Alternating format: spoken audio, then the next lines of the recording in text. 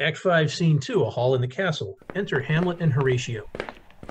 So much for this, sir. Now you should see the other. Do you remember all the circumstance?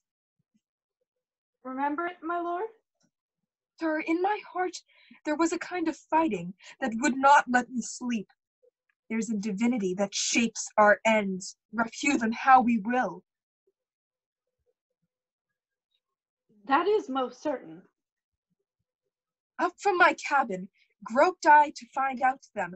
I stole their packet, and in fine withdrew to mine own room again, my fears forgetting matters to unseal their grand commission, where I found Horatio, a royal knavery, an exact command that my head should be struck off. Is it possible? Here's the commission. Read it at more leisure. But wilt thou hear me how I did proceed? I beseech you. I sat me down, devised a new commission, wrote it fair, an earnest conjuration from the king, that on the view and knowing of these contents without debatement further, more or less, he should the bearers put to sudden death. How was this sealed? I had my father's signet in my purse, which was the model of that Danish seal, folded the writ up in form of the other, placed it safely, the changeling never known. So Rosencrantz and Guildenstern are dead. Why, man, they did make love to this employment, they are not near my conscience. 'Tis dangerous when the baser nature comes between incensed points of mighty opposites. Why, what a king is this? Does it not, thinkest thee, stand me now upon? He that hath killed my king and whored my mother, caught in between the election and my hopes, is't not in perfect conscience to quit him with this arm? And is't not to be damned to let this canker of our nature come into further evil? It must be shortly known to him from England. What is the issue of the business there? It will be short. The interim is mine. But I am very sorry, good Horatio. That's hilarities I forgot myself. I'll court his favors, but sure, the bravery of his grief did put me into a towering passion. Peace. Who comes here? Enter Osiric with his most flamboyant hat. Your lordship is right. Welcome back to Denmark. I humbly thank you, sir. Dost thou know this waterfly? No, my good lord, except that he is always about. Thy state is the more gracious, for 'tis a vice to know him. He hath much land and fertile. 'Tis a crow, but, as I say, spacious in the possession of dirt. Hamlet comes near. Osiric removes his hat and puts it behind him to keep it safe. Sweet lord, if your lordship were at leisure, I should impart a thing to you from his majesty. I will receive it, sir, with all diligence of spirit. Put your bonnet to its right use. 'Tis for the head. I thank your lordship. It is very hot. No, believe me, 'tis very cold. The wind is northernly. It is indifferent cold, my lord, indeed. But yet methinks it is very sultry and hot for my complexion. Exceedingly, my lord, it is very sultry, as 'twere... I cannot tell how, but, my lord, his majesty bade me signify to you that he has laid a great wager on your head, sir. This is the matter, that... I beseech you, remember. Hamlet moves him to put on his hat. Sir, here is newly come to court Laertes. Believe me, an absolute gentleman, full of most excellent differences, of very soft society and great showing, indeed. What imports the nomination of this gentleman? Of Laertes? Purse is empty already. All golden words are spent. Of him, sir. You are not ignorant of what excellence Laertes is. I dare not confess that, lest I should compare with him in excellence, but to know a man well were to know himself. I mean, sir, for his weapon. What's his weapon? Rapier and dagger. That's two of his weapons, but, well... The king, sir, hath wagered him with 6 Barbary horses, against the which he has imponed, as I take it, 6 French rapiers. Why is this imponed, as you call it? The king, sir, hath laid that in dozen passes between yourself and him, he shall not exceed you 3 hits, and it would come to immediate trial if your lordship would vouchsafe the answer. Let the foils be brought, the gentleman willing, and the king holds his purpose. I will win for him if I can. If not, I will gain nothing but my shame and the odd hits. Shall I re-deliver you even so? To this effect, after what flourish your nature will. I commend my duty to your lordship. Yours. Exit Osiric. He does well to commend it himself. The lapwing runs away with the shell on his head. He did comply with his dug before he sucked it. You will lose this wager, my lord. I do not think so. Since he went into France, I have been in continual practice. I shall win at the odds. If your mind is like anything, obey it. I will forestall the repair hither and say you are not fit. Not a whit. We defy augury. There's a special providence in the fall of a sparrow. If it be now, 'tis not to come. If it be not to come, it will be now. If it be not now, yet it will come. The readiness is all. Enter King Claudius, Queen Gertrude, Laertes, lords Osiric, and attendants with foils. Come, Hamlet, come, and take this hand from me. King Claudius puts Laertes' hand into Hamlet's. Give me your pardon, sir. I've done you wrong.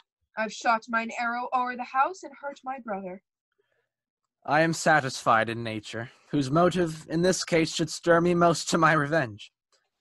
But in my terms of honor I stand aloof. But till that time, I do receive your offered love like love, and will not wrong it. I embrace it freely, and will this wager frankly play. Give us the foils. Come on. Come, one for me. Give them the foils, young Osric. Cousin Hamlet, you know the wager. Very well, my lord. Your grace hath laid the odds on the weaker side. I do not fear it. I have seen you both. This is too heavy. Let me see another. This likes me well. They prepare to play. Set me the stoops of wine upon that table. If Hamlet give the first or second hit, or quit in answer of the third exchange, let all the battlements their ordnance fire. The king shall drink to Hamlet's better breath, and in the cup an union shall he throw, richer than that which 4 successive kings in Denmark's crown have worn. Give me the cups, and let the kettle to the trumpet speak, the trumpet to the cannoneer without, the cannons to the heavens to earth. Now the king drinks to Hamlet. Come, begin, and you, the judges, bear a wary eye. Come on, sir. Come, my lord. They play.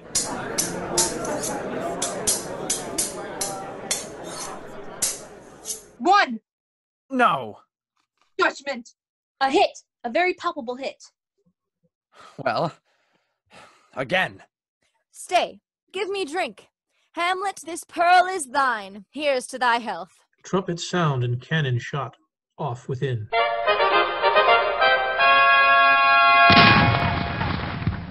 Give him the cup. I'll play this bout first. Set it by a while. Come. They play.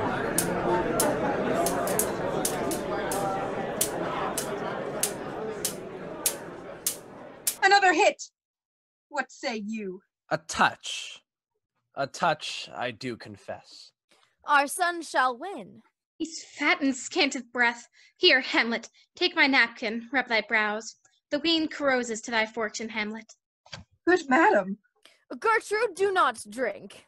I will, my lord, I pray you pardon me. Gertrude drinks. It is the poisoned cup. It is too late. I dare not drink yet, madam, by and by. Come, let me wipe thy face. My lord, I'll hit him now. I do not think it. And yet 'tis almost against my conscience. Come for the third, Laertes. You but dally, I pray you, pass with your best violence. I am afeard to make a wanton of me. Say you so? Come on. They play.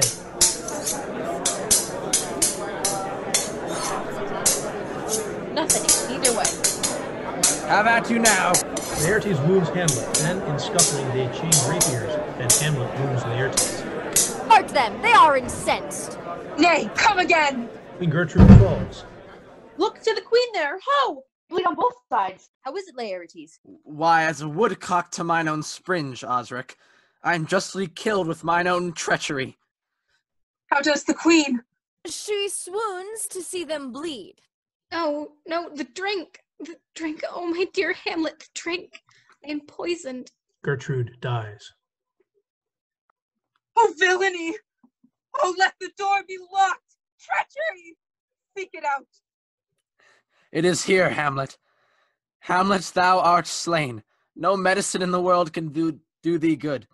In thee there is not half an hour of life. The treacherous instrument is in thy hand, unbaited and envenomed. The foul practice hath turned itself on me, lo. Here I lie, never to rise again. Thy mother poisoned. I can no more. The king's to blame.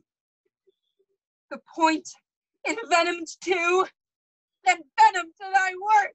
Hamlet stabs Claudius. Treason! Treason! Oh, yet defend me, friends. I am but hurt. Here, thou incestuous, murderous, damned Dane! Drink off this potion! Is thy union here? Follow my mother! King Claudius dies. He is justly served. It is a poison tempered by myself. Exchange forgiveness with me, noble Hamlet. Mine and my father's death come not upon thee, nor thine on me. Laertes dies. I will make thee free of it. I follow thee. I am dead, Horatio. Wretched queen, adieu.